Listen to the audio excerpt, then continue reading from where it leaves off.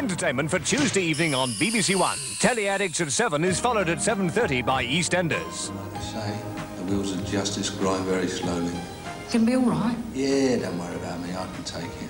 I'm even beginning to get on with my cellmate, the Incredible Hulk. Clean the windows. 40 Towers is at 8. Morning, Faulty. Morning, Major. The windows, see? Romantic Speculation in Double First at 8:30.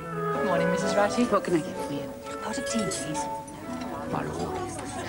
Oh. There are Promises to be Kept in Noble House at 9:30. Perhaps it is real. Of course it's real. Where did you get this? And at 11:05, we join Lionel Richie. We're gonna have a party, yeah, all night long. Entertainment all night long for Tuesday on BBC1. In Midlands today this evening, the Woodyard, where a schoolboy died experimenting with explosives. And Wolverhampton rallies round the Olympic judo star stripped of his bronze medal. Plus the rest of the day's news at 6:35. Starting shortly over on 2, the Tuesday Western, a drama about the Battle of Little Bighorn. This is BBC1.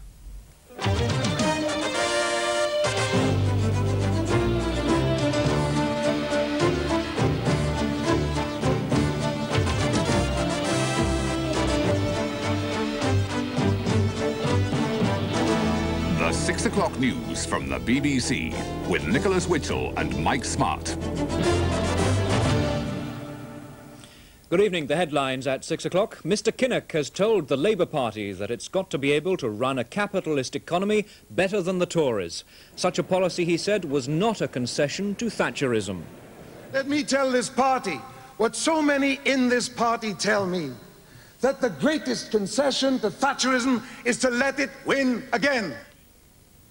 An IRA bomb has killed a prison officer in Northern Ireland.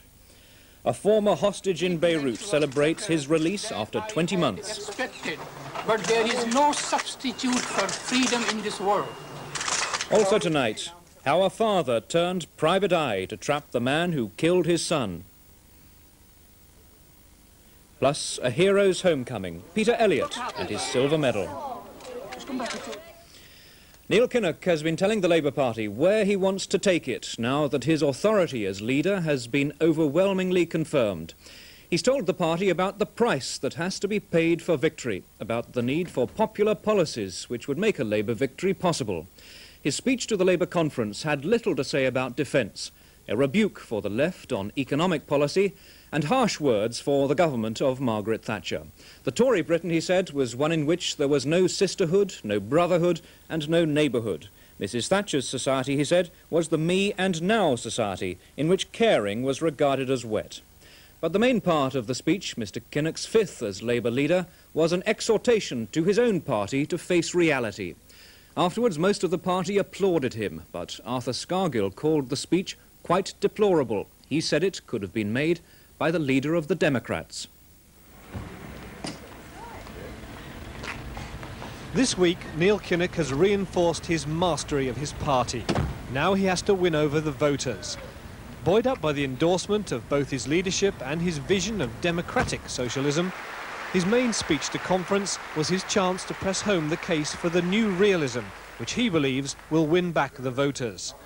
With what he called his mandate for change in his own party, his hands were free to attack Mrs. Thatcher for her Baudelaire-like hostility to Europe, her loads of money ethic, and her belief that there's no such thing as society. No such thing as society, no number other than one, no person other than me, no time other than now, no such thing as society, just me and now. That's Margaret Thatcher's society. Turning to Mrs. Thatcher's recent speech on the environment, he asked, has the sinner repented? But it was clear he doubted she had. She's got to tell us and tell the country how she thinks that it could be possible to protect the local, the national, the international environment from the poisoning and the pillaging now going on by relying on the mechanisms of the market which she so much admires. How will it be possible for that to be done? While the Tories were scorned, other parties were simply ignored. Nor was there much on his biggest problem, defence. That'll be the toughest part of the policy review and the most vital if Labour are to become the government in waiting. When we conclude our review next year, and when we resolve upon our policy for fighting the next general election, that policy must be serious about nuclear disarmament, serious about defence, indeed so serious about both objectives that we are capable of earning the democratic power to achieve both objectives.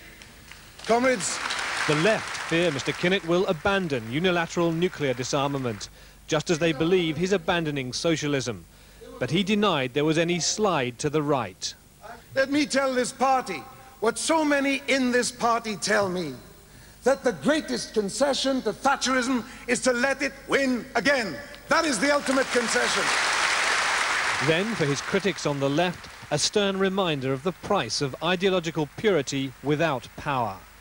I'm heartily sick of meeting people in anguish and of having nothing to offer them but sympathy and solidarity when I know we should have the power to give them real hope, real support, real backing, real opportunity.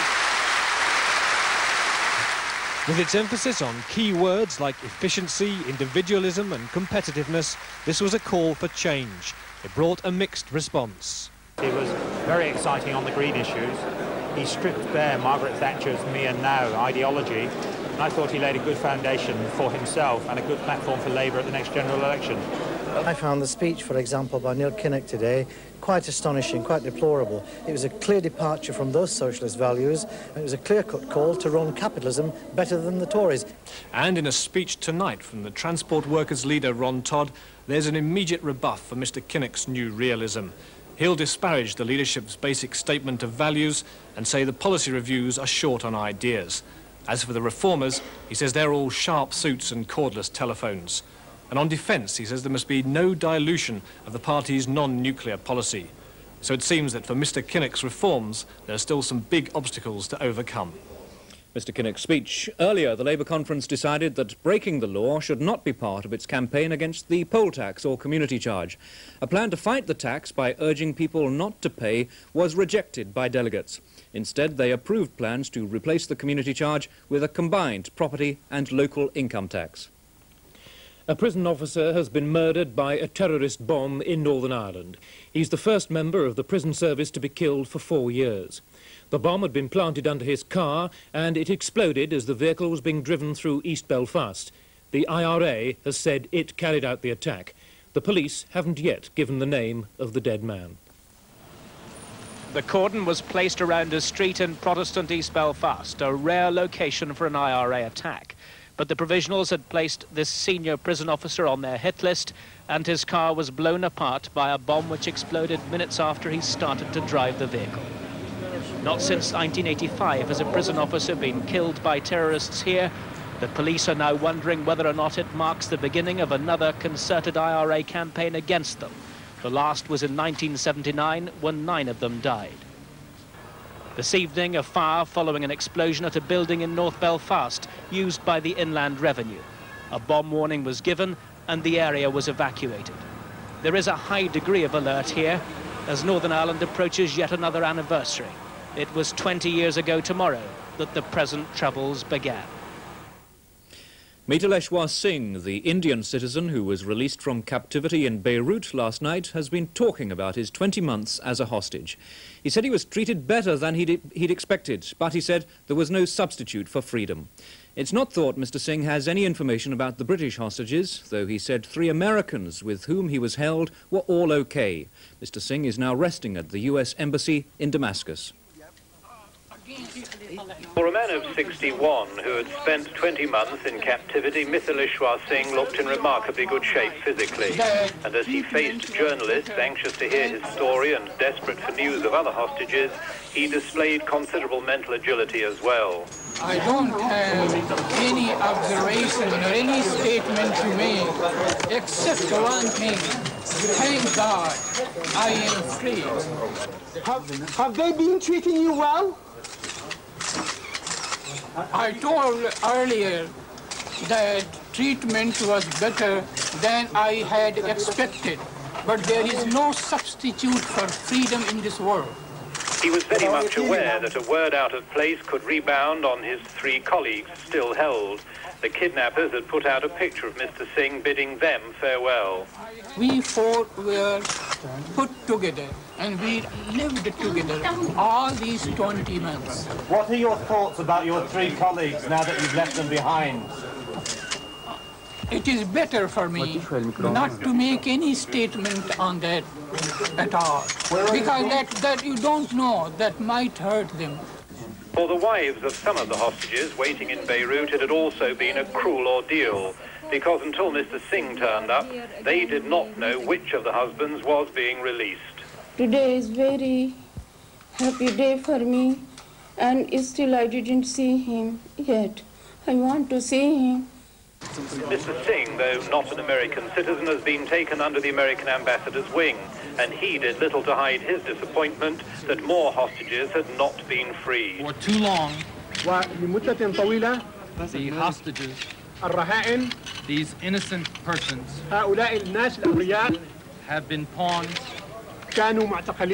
in an inhuman and cruel political game of terrorism.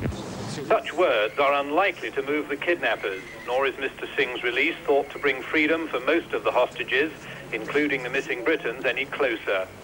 This is Keith Graves for the 6 o'clock news in the Middle East.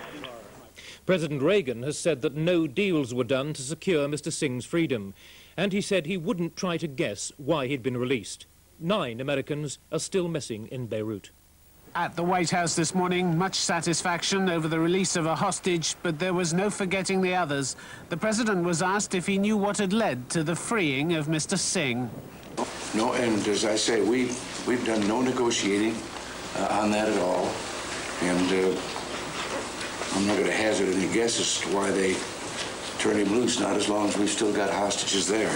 Do you have any hopes that we'll have additional hostages within the next few days or so? Any indication? I haven't seen any indication of that. No indication either from the State Department, but an unusual gesture to the government of Iran. Iran did make efforts on behalf of the hostages. But let me again repeat what we have said over and over again, that we call on Iran and all others to use that influence to obtain the urgent, unconditional release of all the hostages. The Americans don't dare to hope that there'll be further releases, but there is a feeling that Iran may be reaching out to the West and could use its influence with the hostage takers, where before it chose not to. This is Tim Sebastian for the 6 o'clock news in Washington. Here, the government has told Kuwait to reduce the number of shares it owns in British Petroleum by more than half. This follows a Monopolies and Mergers Commission report which says Kuwait's holding in BP of nearly 22% is against the public interest. Kuwait could lose £350 million in the sell-off and says it's extremely dissatisfied with the way the Commission reached its conclusion. Richard Branson's music and entertainment group Virgin is to pull out of the stock market after only 2 years. It's been disappointed at the way their shares have been performing. The management buyout, the biggest of its kind, will cost £200 million. They'll be paying £1.40 a share. That's the same as when the company was first floated. The shares reached a high of 170 pence last year, but in May this year they reached an all-time low of 83 pence. On analysing it, we felt that this would be the perfect divorce, a divorce where the shareholders can be happy, where we can be happy, and where I think the city can be happy. The Health Secretary Kenneth Clarke says the government is determined to introduce regional variations in nurses' pay. He said their salaries should reflect real earnings in different parts of the country. But Trevor Clay, the Secretary of the Royal College of Nursing, opposed the move. He said imposing another change would cause turbulence of a high order among nurses. The inquest has opened into the King's Cross fire, which killed 31 people last November. But according to a lawyer acting for many of the families of the dead, they won't be represented after today because they can't afford the legal costs. The lawyer, Ian Walker, said London Underground had refused to pay and the families didn't have the money themselves. Yet, he said, this is the inquest which will investigate the deaths of those they loved. The inquest is being held in the Shaw Theatre, only a short distance from King's Cross Tube Station. The disaster has already been the subject of the longest official investigation in English legal history. That investigation had to decide what happened and why. The inquest has to determine how, when and where the 31 victims died. Unlike most other interested parties, the families of 27 victims won't be legally represented because they can't afford it. What's happening in there is that there are councils standing up for LRT workers, the firemen and the transport police, and they're cross-examining the witnesses. There's nobody there cross-examining the witnesses for the deceased. But you do have the chance, if you wish, to ask questions for yourself. It's not so easy for us, is it? It's much easier if you're a solicitor or a lawyer, whatever you are.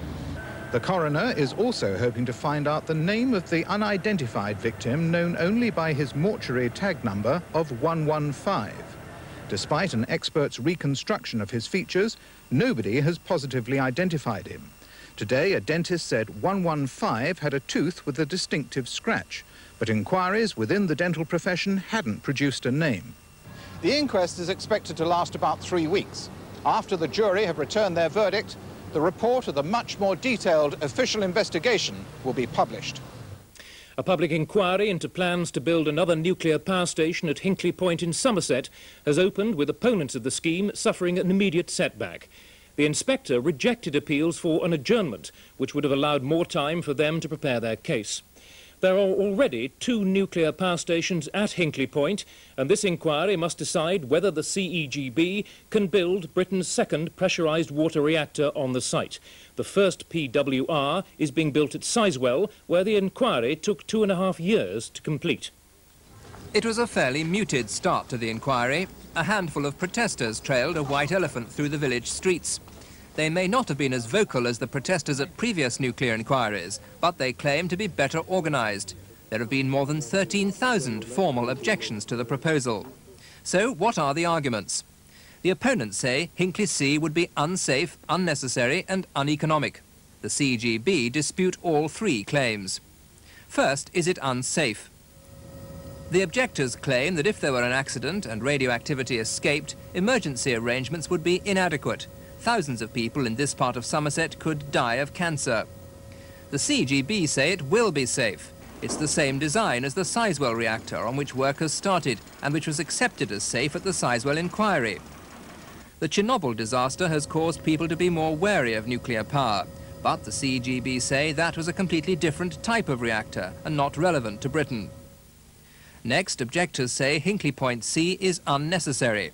Energy demand is not growing as fast as had been expected. All the predictions that the CEGB has made, and I see they are now coyly refusing to make predictions, but all the predictions they have made about generating need in the future have been wildly overestimated in terms of what actually was required at the time. But the CEGB disagree. They maintain they need Hinkley Point C because without it, energy demand will exceed supply by 1995. And there's another reason. We need nuclear power stations because we are heavily dependent on coal. 80% of our electricity comes from coal-fired power stations. We don't want all our eggs in one basket. Third, opponents claim Hinkley C will be uneconomic compared with coal, but the CEGB disagree. Over 40 years, they say, Hinkley C will produce very cheap electricity. When the industry is privatised, 20% of electricity has to come from non-fossil fuels, and nuclear power is the only realistic source, they say. And they point out that burning coal causes the greenhouse effect, which is a threat to the environment. Nuclear power doesn't cause that problem. But a privatised industry may look at nuclear power differently. If investors see it as a risk, they may be unwilling to support it in the future. Our science correspondent, James Wilkinson, reporting. Later in the programme, A Father's Justice, how Bernard Proctor trapped the man who killed his son. And Hello Hero, Rotherham welcomes Peter Elliott and his medal. Now the time is 6:17.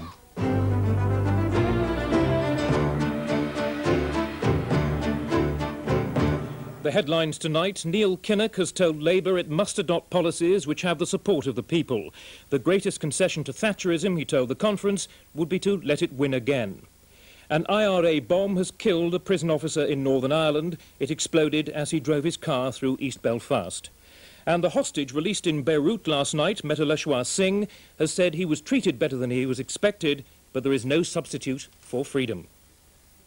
Tomorrow, the people of Chile go to the polls to decide whether General Augusto Pinochet should remain as president. In the plebiscite, they can vote only yes or no to Pinochet. There are no other candidates. If he gets a majority, he'll remain in power for another 8 years. If he loses, elections must be called, but not before December next year, and he could stay in office until March 1990. A report from our Foreign Affairs editor in Santiago. As the most important moment in Chile's political life since the 1973 coup draws closer, some very strange things have been happening here. The other night, on the government television station, for instance, they were broadcasting the final speech of the referendum campaign by President Pinochet. He'd just reached his last sentence when he was cut off in mid-gesture. The sound waves had been hijacked. Un gran destino, no lo destruir. A través de las ondas de la dictadura transmite Radio Liberación, la voz de la resistencia popular. It was, the voice said, a broadcast by Radio Liberation, the broadcasting arm of a far left-wing terrorist group. And while the news bulletin blithely continued talking about Mr. Gorbachev, the front was urging people to buy guns and knives for the moment when the result of the vote was announced. Today, the streets of Santiago are heavily patrolled and things are unusually quiet. The Pinochet government has long used the threat of left-wing violence as a way of persuading people that Chile needs strong authoritarian government. So the clandestine broadcast suited the government's line extremely well. Too well, its opponents are saying. In fact, the illegal Communist Party here nowadays takes a rather mild approach, albeit on tactical grounds. Its senior figures, like the spokesman, José Sanfuentes, are nervous and hard to contact. But he did meet party members at a carefully arranged meeting in Santiago. He said the communists, like their far-left revolutionary allies, want people to go out on the streets and celebrate, assuming there's a no vote tomorrow, but the party didn't want them to use violence. The moderate politicians campaigning for a no vote are much more publicly against violence, knowing that it would only play into the government's hand. So far, because there hasn't been too much trouble, people have felt free to consider voting no on the grounds that it'd be a personal vote against President Pinochet himself. The government side is understandably anxious that the vote shouldn't just be a personal judgment on the president, but on the stability and growing prosperity his rule is providing. Suma prudencia en sus autoridades. Chile, the Deputy Interior Minister insists, is a perfectly normal democracy nowadays, with free parties and free political expression. In a shantytown outside Santiago, a no campaigner is showing people who've never voted in their lives how it's done. Their faith in the power of the ballot box, even an imitation one made of cardboard, is intense. Lleguemos a la democracia neta. We want democracy, that's why we're voting no, he says. This is John Simpson for the 6 o'clock news in Santiago. Refugees who fled to Ethiopia to escape war and famine in neighbouring Sudan are facing a new crisis, the threat of disease from the worst floods in that region for 20 years. 200,000 refugees now live in the Itang camp in western Ethiopia, but it's been largely underwater since the Barrow River burst its banks. Our East Africa correspondent, Mike Wooldridge, has been there. It has in many ways been a refugee camp waiting for a disaster to happen. The floods, it's feared, could trigger that disaster. As the Sudanese civil war has intensified and more refugees have flocked into Itang, the unsuitability of the site for such large numbers has become obvious. Drainage in particular has been one of the main problems. It's estimated that 45,000 of the camp's inhabitants have been directly affected by the floods. Many have been living for up to 2 months like this, families sharing huts that have remained above the water level. The United Nations High Commission for Refugees has provided 500 tents, but they're hot to live in and have generally not proved popular. Some of the refugees have sought to put the floodwater to good use, but at a risk. Several people have been attacked and killed by crocodiles, and as the water steadily becomes more stagnant, the health hazards increase. Food supplies have been disrupted by the floods and a shortage of lorries. The camp has just 5 days' worth of cereal stocks at present.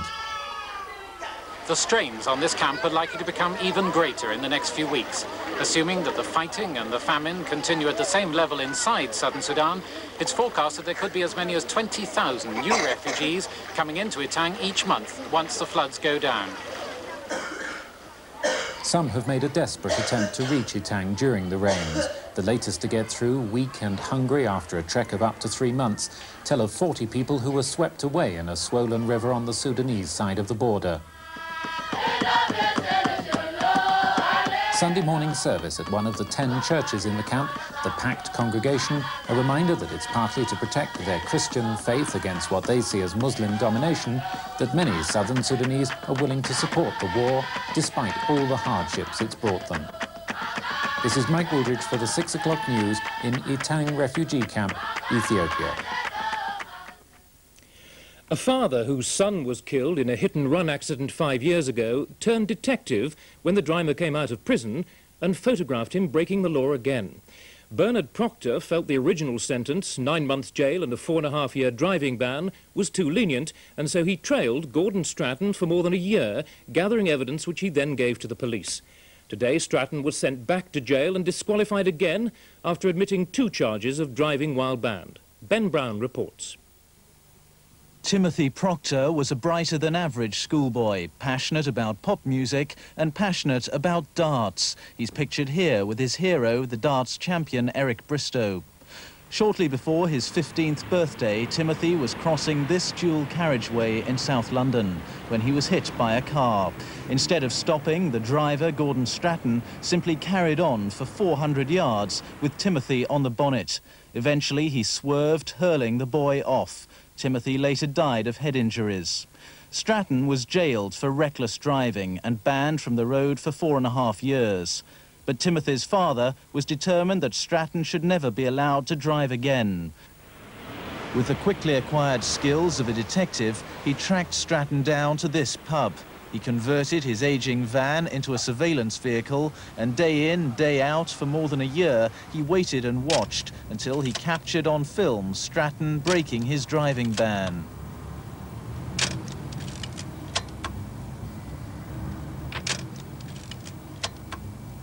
With the help of Mr. Proctor's photographic evidence, Stratton was jailed again today for 9 months. The judge said it was a particularly appalling case. He also imposed another driving ban of a year. I'm sure that there's going to be other parents that's probably going to say, why didn't I do that? And sort this person out. And I think in the future now, you're going to find that more people are going to start sorting these things out for themselves as well. It's worked with me, so it can work with them. Timothy's father admits that his campaign against Stratton became a virtual obsession, but it's an obsession he says will last for as long as the memory of the son he lost. Ben Brown reporting.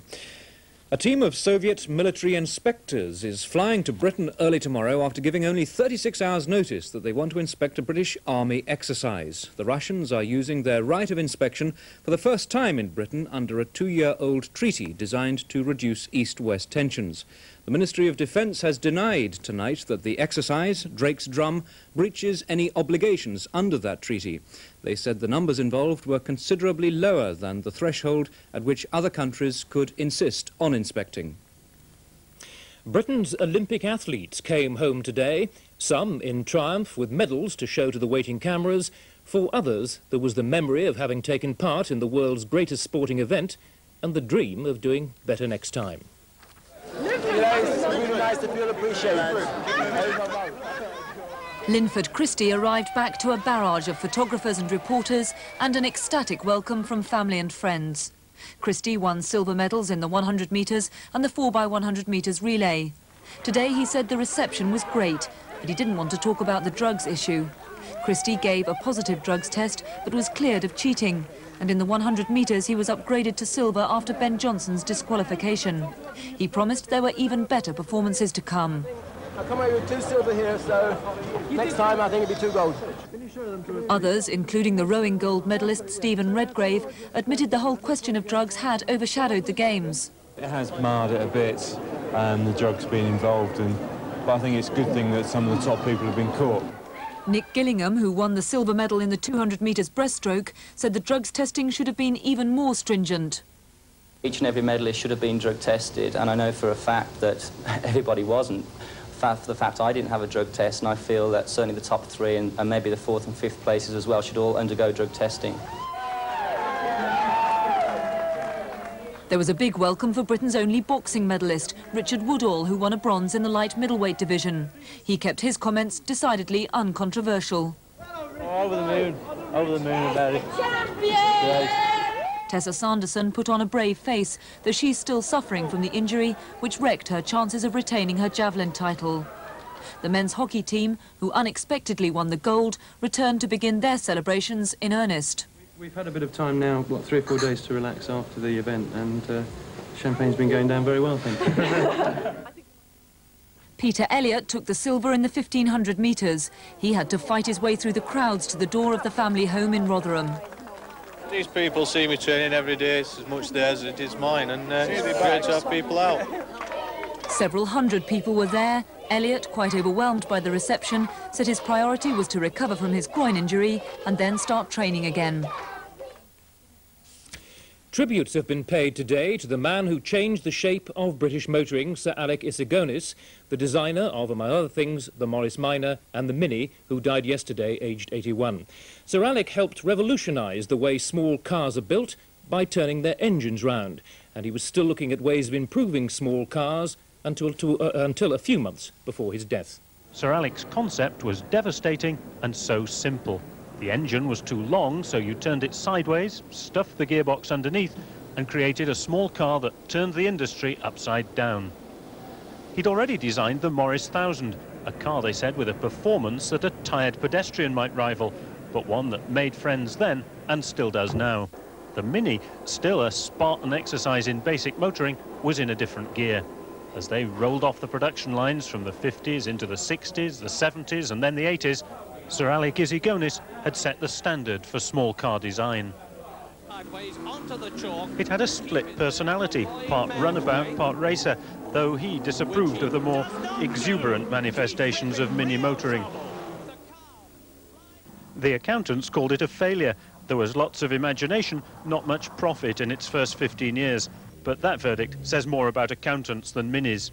The motoring press, of course, knew better. They saw to it that John Lennon and anybody who was anybody in the 60s had his photo taken behind the wheel of the new car. Getting behind the wheel became a cult in a decade of oddball achievements. Sir Alec worked largely alone. He was the man who described a camel as a horse designed by committee. His car remains in production after 29 years. A vehicle designed to be shorter than most, that's lasted a good deal longer than most. Sir Alec Issigonis. And that was the 6 o'clock news on Tuesday, the 4th of October. Neil Kinnock told Labour that a price had to be paid for victory. Policies had to be popular. He told the party conference the greatest concession to Thatcher